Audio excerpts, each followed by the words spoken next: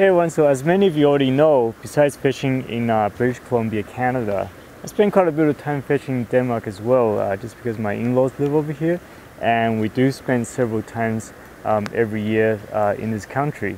We're outside of Copenhagen today, fishing a tiny little swamp like this. So a swamp like this, it's kind of like a little mud puddle, but the ecology can be quite complex. So on the bottom of the food chain, you have your different minnow species like bleak and like roach and rudd, and then you also have your the big grazers like different species of the carp that just go along the bottom, stirring up the bottom, and creates all kinds of vegetation for the insects. And going up the food chain, you have your northern pike that many of you already know, and also your European perch. Now the European perch are very similar to a yellow perch, but they can get very, very big. I've caught them up to 3 or 4 pounds. But in a small system like this, we're not expecting to catch any big fish because the amount of feed is not very much, and so they don't grow very big. Most of the fish that we expect to see are roughly around 1 to 2 pounds. The perch, well, maybe most likely under 1 pound. So we had a little bit of time today fishing in the slightly rainy weather, and hopefully we can show you a perch or pike, and stay tuned.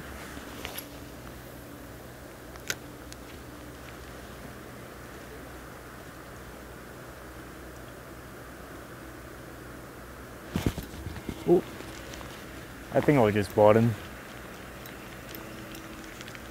Because the fish we're trying to catch are not expected to be very big. These pike and perch are generally between 1 pound and 2 pounds will be a pretty generous estimate. We're using a pretty light tackle here, so I brought my ultralight spinning rod and reel, and just fitted with 4-pound test line, and the lure I'm using is 1/16 ounce and 1/8 ounce. Oh, I just saw a fish rising there. And the lure is light, not just because the fish we're catching are small, but also, as you can see, there's quite a bit of weed around. The water is fairly shallow, it's filled with weed. We're fishing towards the end of summer, so this lake, this swamp here, has been overgrown with lots of weed on the bottom. So a light lure that travels closer to the water surface, it's more ideal for this situation here. And I got a nice little tangle, as you can see.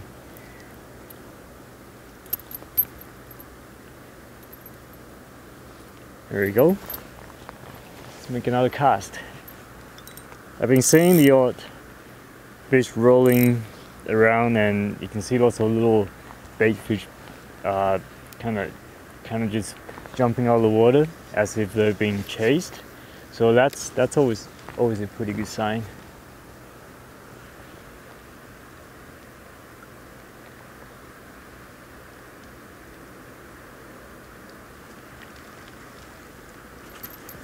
And more weed.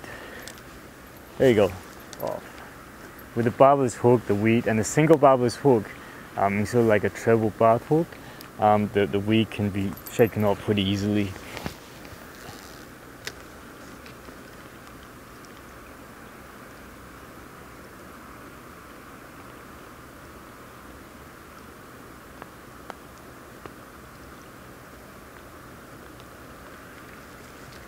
And the water is quite calm today. It's not very windy, unlike most days here in Denmark.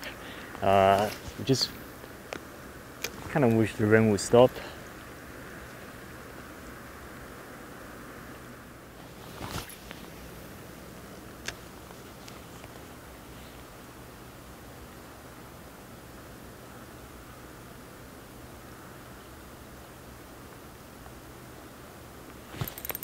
Oh!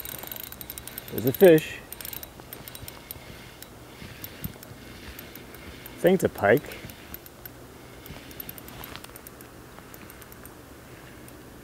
Yeah, it's a pike for sure.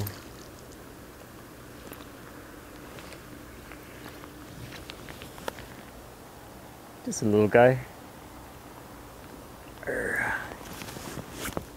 It's a cute little pike. There you go. So this is one of those tiny pikes that you can find in a swamp like this.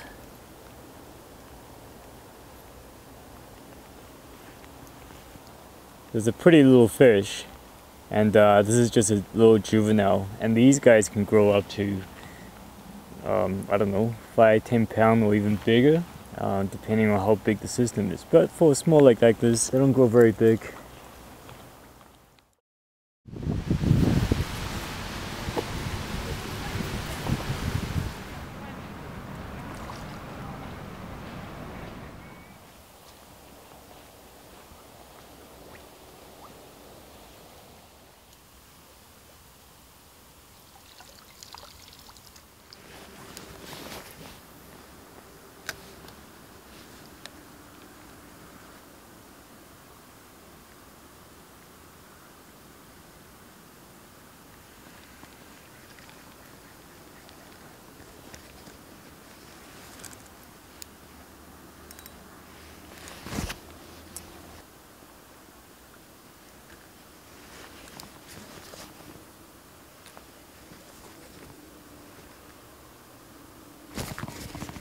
Oh, yeah, that's a fish.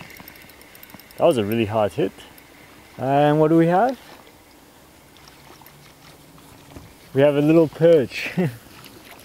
Little guy.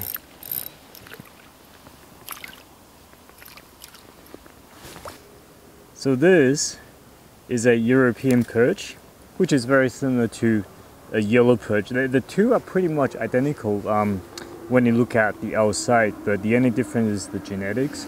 So these ones live on one side of the Atlantic, while the yellow perch is on the other side in North America. They're also called red fins because you can see the fins are quite red. And when I grew up in Australia, I used to catch these as well. And over here, this is just a tiny one, but they can actually get really big. They can get a couple pounds or even 3-4 pounds in the estuary area. So in a lake like this, a small fish like this is pretty typical. But beautiful fish. Look at the the spines as well, and that's a signature characteristic on these perch. So this little guy go. It goes. So it can grow bigger, and we'll catch again next year. Okay, so that last perch came from over there. There's a whole bunch of weeds right at the edge, and I'm just casting right to the edge of the weeds, and I've caught perch over there before. That's why I kind of knew I should be casting over there. So I'm gonna keep trying that. There might be a school and just hang out there and see if we can get another one.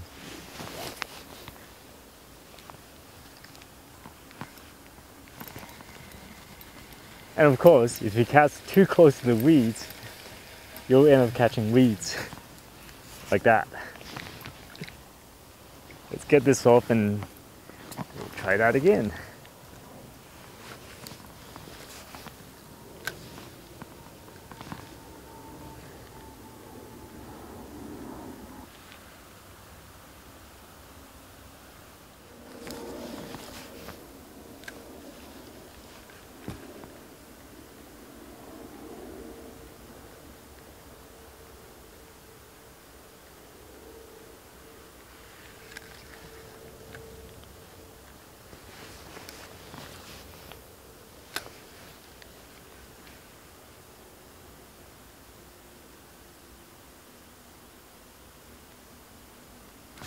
Oh, there's another one. That is can't tell. It fights like a pike, and it's a pike. Ah.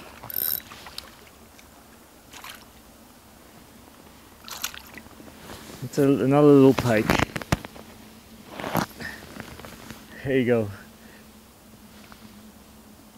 So that's perch actually pulled the line really hard, whereas the two pikes I got today, they just kind of drag. It feels like a long, heavy drag when I hooked it. It's kind of interesting. Hook right at the edge of the mouth, and you can. I don't want to touch that jaw too much. It's just full of teeth. Another little pike.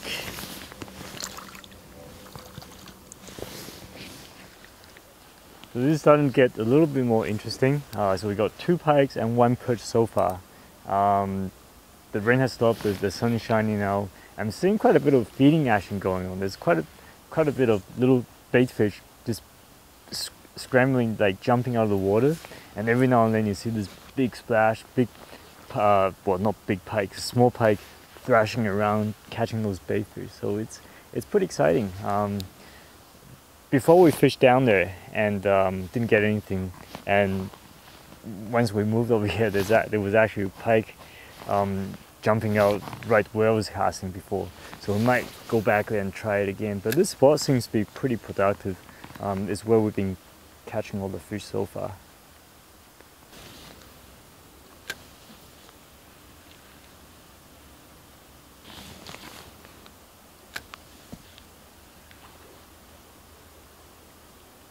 So that's a greedy little guy. This is one of those bait fish that you can find in this pond. And for some reason he grabbed the spinner. Look at the size of the spinner compared to the fish. We're gonna get this guy back in the water.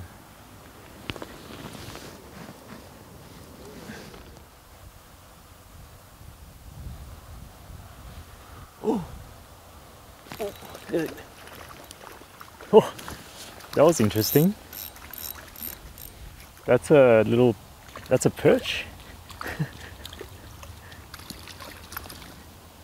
Not too sure if you saw it on camera, but I was reeling and I just saw this V on the surface right behind it, and this is a pretty nice perch actually. Bigger than the other one I got. You can see, look at this dorsal spine, just beautifully expanded right now. Yeah, this fish, I really didn't expect that. It was swimming right behind the spinner, and I just slowed it down and he grabbed it. Here they go. Beautiful. Well, we had a pretty wet start today, but the weather cleared up at the end, so we ended up having a fairly lovely Danish late summer here. It went alright today, but we caught a couple of pike and a couple of perch as well. The fish aren't very big, but the highlight of the day was definitely that big perch that came out from nowhere and grabbed the lure on the surface. So it was very, very exciting to see that. Even though the fish aren't very big, they're all around 1 pound or less. I think it's pretty interesting to fish in a small system like this with the ultralight tackle. We came somewhat unprepared. All I packed for this trip was an ultralight spinning rod and reel and a box of lures such as spinners and spoons. What I really wanted to have was some top water bait as well, some soft plastic, so we can try out different methods. The challenge today was the overgrowing weeds in the water, so a top water lure that skipped across the shallow water where the weeds are might have made a difference. But I was pretty satisfied with a few fish being caught. We'll be back in Canada in a few weeks from now, so stay tuned for more BC fishing videos. And if you need more fishing information, please go to our website at fishingwithrod.com. Be sure to subscribe to our YouTube channel and leave a comment if you have any questions about fishing BC or even fishing Denmark. I'm always happy to answer them. So until next time, good luck fishing.